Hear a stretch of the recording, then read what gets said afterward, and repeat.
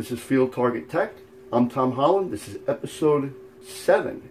And today we're going to talk about optically centering a scope, which is an important thing when you want to mount it properly on an air rifle. In the past, there's been many cases where guys have mounted an airgun scope on an airgun and started to sight it in. They go to the range and they start cranking on the turrets and everything, make sure everything's tight, and they start adjusting, and they find out that when they put the scope on the gun, they run out of adjustments and they end up bottoming the scope out. What happens is, again, excuse my artwork, is they'll be aiming at a target, and what will happen is they'll end up with an impact way down low, and they start cranking on their turrets and they bring the thing, the point of impact up closer to the target, but it doesn't reach the target. They run out of adjustment and they don't know what to do, and they end up damaging the scope in bottoming it out like that. The cheaper lower end scopes, when you bottom them out one way or the other, whether it be left or right or up and down, you're going to damage the scope, especially the lower end scopes.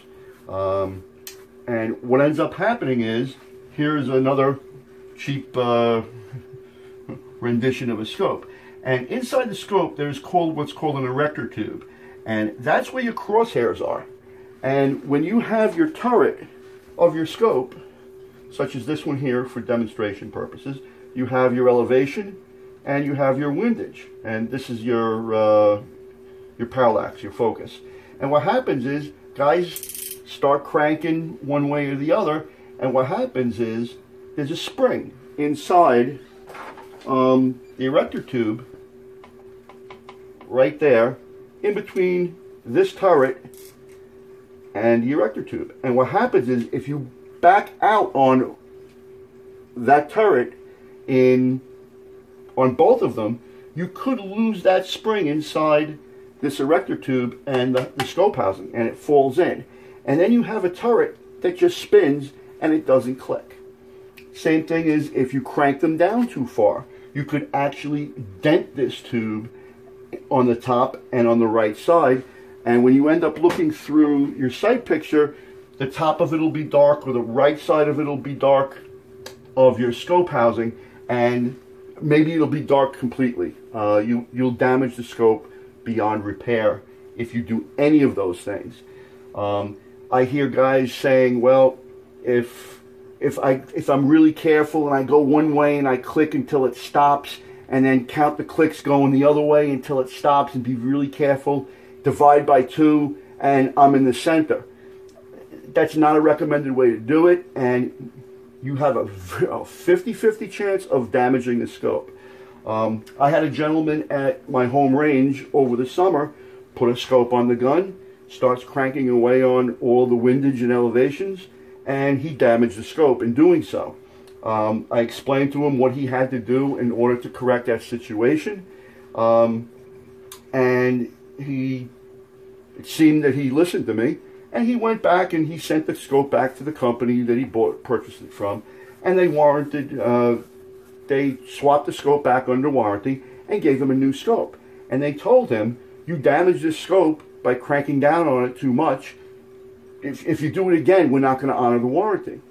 So he puts the same brand scope and everything, same model, on the same gun, and does the same thing. And he goes and sends that scope back. They did not honor that warranty. So the cheaper low-end scopes, you have to be, you have to optically center them, and you shouldn't take for granted that they are optically centered from the factory. And what ends up happening is you end up cranking on them like that, and you ruin the scope. And it's a surefire way to ruin the scope. So what we're going to do is we're going to show you how to optically center the scope. Okay, guys. In order to optically center the scope, you need to make a simple little device. There's several ways to optically center a scope. Some guys use the mirror method, and they use strings and stuff like that. I find that this is the easiest way to do it. It's the quickest. and it's probably the most foolproof. I made a little jig here out of some cardboard. Again, this is for demonstration purposes. I have an actual one that's built someplace out of wood and metal, and I just haven't found all the parts to put it together. So I made a quick one out of cardboard just to demonstrate this process. Just make a frame of some kind, and you can make it out of cardboard. Something like this would probably be fine also. And you want to cut 2 V's in it. And what you want to do is put a target or something. I do it in my apartment. I do it at 10 yards away, and I find that that's usually good enough for my 0 at 30. It's usually pretty on. It's a few clicks off when you do it. Now, what you want to do is you take this and you want to take a white background. It's probably the easiest to see.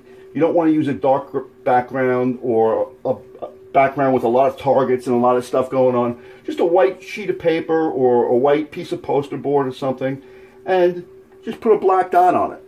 And what you want to do is you want to take the scope, and we're going to use this little Bushnell banner that I have here, and you just want to put it in the V.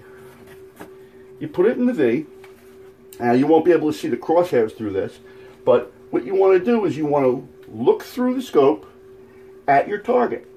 And you want to maybe shim this with books or some things in order to line it up where the scope and this stays perfectly still. And then what you want to do is just spin the scope as you look through it and trying to keep the crosshairs here. Now, what you will see when you do that process, you'll see your crosshairs.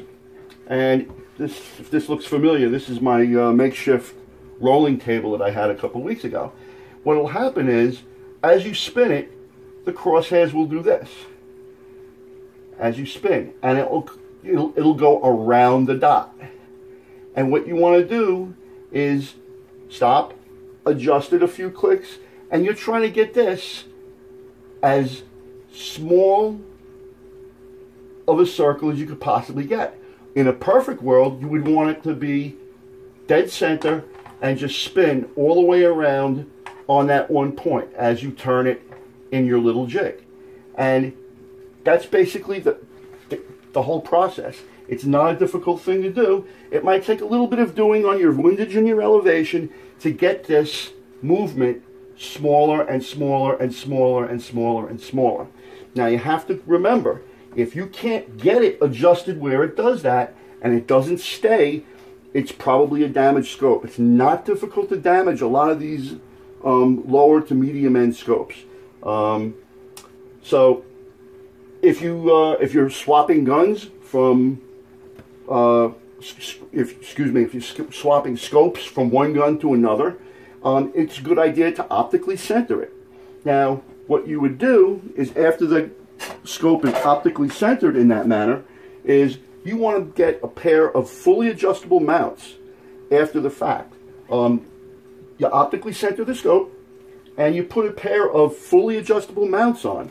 And what that will allow you to do is, whatever your distance is, if you're shooting from this point and your target is here, what that'll do is that'll allow you to adjust your scope on the rifle left and right as well to your 0 point. I'll usually use 30 yards at that point. If the scope is optically centered and I can adjust using mounts, I use sports match mounts from the UK. These are adjustable up and down, left and right. They're probably some of the best mounts that you can get your hands on. Guys, don't buy the $20 mounts made out of aluminum that are garbage. These are a little bit on the expensive side. These, depending on where you get them, they're probably around 125, no, a bit more than that, about $135 to $150 for a set of these. They're not cheap, but it's going to save you so much problems and so much headaches in the long run. And what you do is you mount these onto your gun, you put your optically centered scope on, you adjust these, and they're a little bit difficult to adjust because they're very sensitive. And what you do is you want to shoot a pellet, see where it ends up, adjust these mounts. Do not adjust the scope. Get your scope at your impact point shooting as close to the center as you can possibly get it with these adjustments. Then you could take your windage and your elevation, a few clicks here, a few clicks there, and then you're zeroed. And you're still optically centered, and you have nothing to worry about after that. Again, you want to use a quality mount. You want to zero out your scope. You want to optically center it. And that's basically all there is to setting up a scope onto a rifle. It sounds a lot complicated. It's a very simple process, as I just showed you. Spin the scope, optically center it, mount it on the gun, and use the mounts to adjust it for your zero. And then you can adjust after that.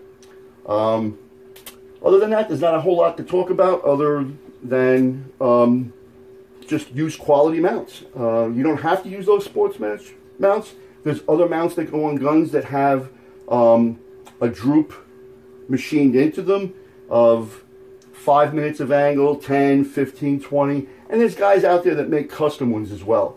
But the best way to do it, I found, is the sports match. They work the best, and they're very solid and reliable mount. Other than that, we'll be talking about some other stuff in the next couple of weeks or so.